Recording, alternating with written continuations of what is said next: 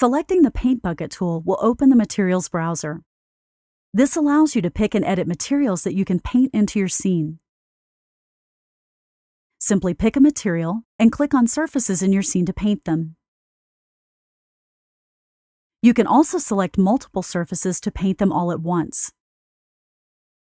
The Materials browser itself is different for Windows and Mac users, so let's take a quick moment to examine the basics of each. On Windows, the browser has two main tabs to select and edit materials. Using the Select tab, you can scroll through various material libraries that come with SketchUp. Choose a library, then click on the material you'd like to paint and paint it into your scene. You can examine all of the materials that are in your scene by clicking on the house icon. Select one of the materials in the scene and then click on the Edit tab. Here you can change the color of the material, the opacity, texture image, and other settings as well. Notice that as you make changes to a material, those changes are seen in real time in your model. On a Mac, you have several tabs giving you different ways to pick colors to paint into your model. Select the brick icon to get access to the different material libraries. Cycle through the libraries to pick materials and paint them into your scene. To see what materials are currently in your scene, click on the house icon. To edit a material, double-click on it. This expands the browser and lets you edit the material, including the opacity, with the slider. To change the color, choose one of the color tabs and make adjustments there. When painting materials, here are some tips to try in SketchUp. You can use modifier keys to speed up the painting process as you explore different material options.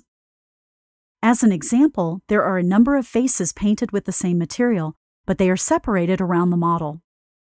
Holding the Shift key down while painting a new material will replace all of the previous material regardless of where it is in the scene.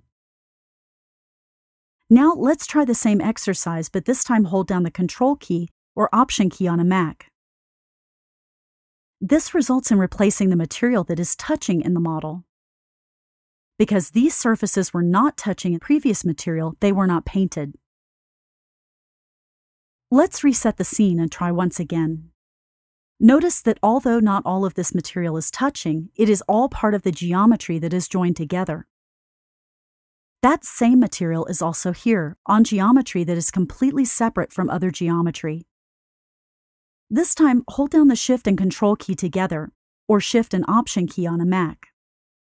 This will paint all similar material on geometry that is joined. So to review, holding the Shift key while painting will replace that material everywhere in the scene regardless of material or geometry adjacency. Holding the Control key or Option key on a Mac relies on material adjacency, and holding the Shift and Control or Option key together relies on geometry adjacency. The final modifier key is the Alt key or Apple key on a Mac. Press this key to sample existing materials in the scene to edit or paint with that material.